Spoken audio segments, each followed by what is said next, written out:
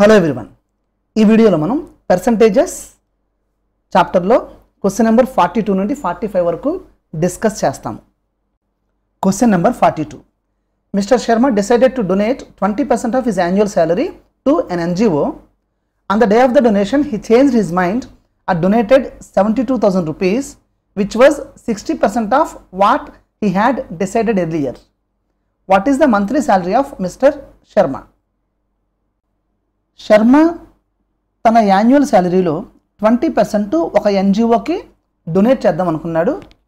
But donation చేసే రోజు అతను తన డెసిషన్ మార్చుకుని తను ఆల్రెడీ డిసైడ్ అయిన అమౌంట్లో 60% మాత్రమే డొనేట్ చేశాడు. అయితే అతను డొనేట్ చేసిన అమౌంట్ 72,000 రూపీస్ అయితే అతను మంత్లీ శాలరీ ఎంత? శర్మ తన యాన్యువల్ శాలరీలో 20% డొనేట్ చేద్దాం అనుకున్నాడు. సో మనం యాన్యువల్ శాలరీ 100% అనుకుంటే ఇప్పుడు అందులో అతను 20% ఆఫ్ యాన్యువల్ శాలరీని డొనేట్ చేద్దాం అనుకున్నాడు. అంటే 100%లో 20% అంటే 20% డొనేట్ చేద్దాం అనుకున్నాడు. బట్ డొనేషన్ చేసే రోజు అతను తను ఆల్రెడీ డొనేట్ చేద్దాం అనుకున్న అమౌంట్ 20%, అందులో 60% మాత్రమే డొనేట్ చేశాడు. అంటే అతను 60% of 20% of his annual శాలరీని donate చేశాడు. 60% ఆఫ్ 20% అంటే దట్ ఈస్ 12%. సో అతను తన యాన్యువల్ శాలరీలో 12% డొనేట్ చేశాడు. అది ఎంతకి ఈక్వల్ అంటే 72,000 రూపీస్కి equal. So annual శాలరీలో 12% is equal to 72,000 rupees అయితే అతని యొక్క annual salary is equal to 100%. That is 12% to 72,000 అయితే 1% టు 72,000 బై 12 ఇంటూ 100%, ఎందుకంటే యాన్యువల్ శాలరీ 100% కాబట్టి దట్ ఈస్ 6 lakh రూపీస్. తన యాన్యువల్ శాలరీ 6 lakhs రూపీస్ అయితే ఇప్పుడు మనకి క్వశ్చన్లో మంత్లీ శాలరీ ఎంత అని అడిగాడు. So monthly salary of Sharma అంటే monthly salary is equal to annual salary 6 lakh divided by ఇయర్కి 12 months కాబట్టి డివైడెడ్ బై 12 చేస్తాం. That is 50,000 rupees. So Sharma monthly salary 50,000 rupees వస్తుంది. ఆప్షన్ ఏలో 50,000 రూపీస్ ఉంది కాబట్టి option A correct answer. In a group of 30 students and 4 teachers, each student got chocolates that are 30% of the total number of students and each teacher got chocolates that are 50% of the total number of students. How many chocolates were there? 30 students and 4 teachers ఉన్న ఒక గ్రూప్లో each స్టూడెంట్కి total number of స్టూడెంట్స్లో 30% ఎంత ఉంటుందో అన్ని chocolates వచ్చాయి. And each టీచర్కి total number of students ఎంతమంది ఉన్నారో అందులో 50% ఎంత ఉంటే అన్ని చాక్లెట్స్ వచ్చాయి. అయితే అక్కడ మొత్తం చాక్లెట్స్ ఎన్ని ఉన్నాయి? ఇక్కడ స్టూడెంట్స్ అంతా కలిపి 30 ఉన్నారు. ఇప్పుడు ఈచ్ స్టూడెంట్కి ఎన్ని చాక్లెట్స్ వచ్చాయో చూద్దాం. ఈచ్ స్టూడెంట్కి టోటల్ నెంబర్ ఆఫ్ స్టూడెంట్స్లో 30% ఎంత అవుతుందో అన్ని చాక్లెట్స్ వచ్చాయి. So total number of students 30, ఇందులో 30% అంటే 30% ఆఫ్ 30 అంటే 9. సో ఈచ్ స్టూడెంట్కి 9 చాక్లెట్స్ వచ్చాయి. ఇప్పుడు ఈచ్ టీచర్కి ఎన్ని చాక్లెట్స్ వచ్చాయో చూద్దాము. ఈచ్ టీచర్కి టోటల్ నెంబర్ ఆఫ్ స్టూడెంట్స్లో 50% ఎంత ఉంటే అన్ని చాక్లెట్స్ వచ్చాయి.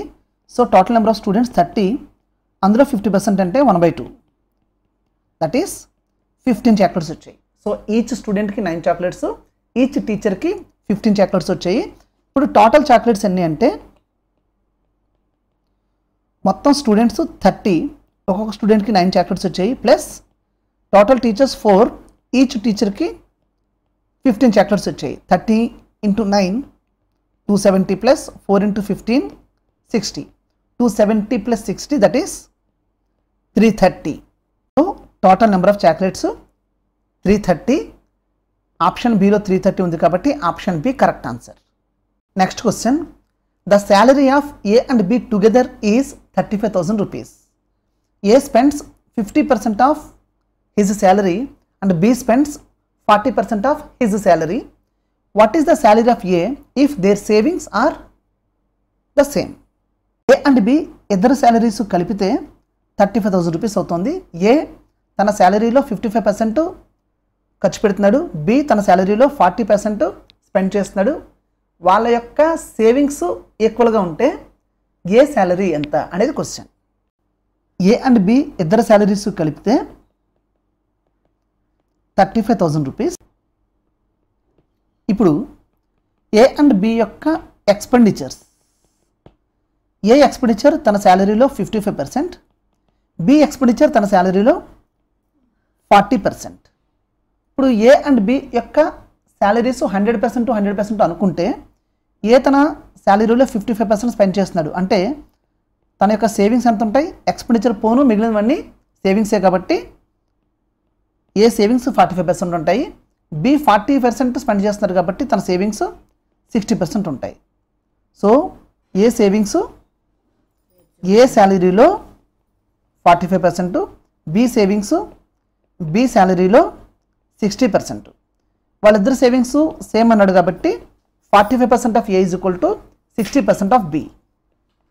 సో మనకి ఏ is to be is equal to 60:45 వస్తుంది లేదా 4:3 వస్తుంది. అంటే ఏ యొక్క శాలరీ 4 పార్ట్స్ ఉంటే బి యొక్క శాలరీ 3 పార్ట్స్ ఉంటుంది. ఇప్పుడు మనం ఏ శాలరీ ఫైండ్ అవుట్ చేయాలి. So A is equal to A and B ఇద్దరి యొక్క టోటల్ శాలరీ 35,000 రూపీస్. అందులో ఏ శాలరీ 4 పార్ట్స్ అవుట్ ఆఫ్ ఇద్దరు శాలరీస్ కలిపితే 4 + 3 7 parts, that is 20,000 rupees. So A salary 20,000 rupees అవుతుంది. ఆప్షన్ డిలో 20,000 రూపీస్ ఉంది కాబట్టి ఆప్షన్ డి కరెక్ట్ ఆన్సర్. ఈ క్వశ్చన్ కూడా మనం ఇందాక చేసిన question మోడలే. A spends 75% of his salary and B saves 40% of his salary and each of their savings is equal. What is the difference between the incomes of A and B if their total income is 65,000 rupees? ఏ తన శాలరీలో 75% spend చేస్తాడు, B తన శాలరీలో 40% save చేస్తాడు. వాళ్ళిద్దరి యొక్క savings ఈక్వల్గా ఉన్నాయి. అయితే వాళ్ళిద్దరి యొక్క టోటల్ ఇన్కమ్ 65,000 రూపీస్ అయితే వాళ్ళ యొక్క ఇన్కమ్స్ మధ్యన డిఫరెన్స్ ఎంత ఉంటుంది అనేది క్వశ్చన్. ఏ అండ్ బి ఇద్దరి యొక్క టోటల్ శాలరీ వచ్చి 65,000 రూపీస్. ఇప్పుడు ఏ అండ్ బి యొక్క సేవింగ్స్ ఈక్వల్ అంటాడు కాబట్టి ఏ అండ్ బి యొక్క సేవింగ్స్ని మనం తీసుకోవాలి. ఏ తన శాలరీలో 75% స్పెండ్ చేస్తాడు అంటే తను సేవ్ చేసేది ఎంత అండి, 75% పోగా ఇంకా 25% సేవ్ చేస్తాడు. So savings of A 25% of A and B తన శాలరీలో 40% సేవ్ చేస్తున్నాడు. సో బి సేవింగ్స్ వచ్చి 40% ఆఫ్ బి. ఇప్పుడు వాళ్ళిద్దరి యొక్క సేవింగ్స్ సేమ్ కాబట్టి 25% of A is equal to 40% of B అవుతుంది. So A is to be is equal to 40:25 లేదా 8:5. So A and B యొక్క శాలరీస్ 8:5 రేషియోలో ఉన్నాయి. ఇప్పుడు నాకు ఏ అండ్ బి యొక్క శాలరీస్ మధ్య డిఫరెన్స్ కావాలి అంటే నాకు ఏ మైనస్ బి కావాలి. సో వాళ్ళిద్దరు శాలరీస్ కలిపితే 65,000 రూపీస్. బట్ మనకి వాళ్ళిద్దరు శాలరీస్ మధ్య డిఫరెన్స్ కావాలి. ఏ salary 8 parts minus B salary 5 parts divided by వాళ్ళిద్దరు salary 8 + 5 13 parts, that is 65,000 into 8 - 5 3/8 + 5 13. 1365లో 5 times 5,000 into 3 that is 15,000 rupees. A and B వాళ్ళిద్దరి శాలరీస్ మధ్య డిఫరెన్స్ వచ్చి 15,000 అవుతుంది. ఆప్షన్ ఏలో 15,000 ఉంది కాబట్టి ఆప్షన్ ఏ కరెక్ట్ ఆన్సర్ అవుతుంది.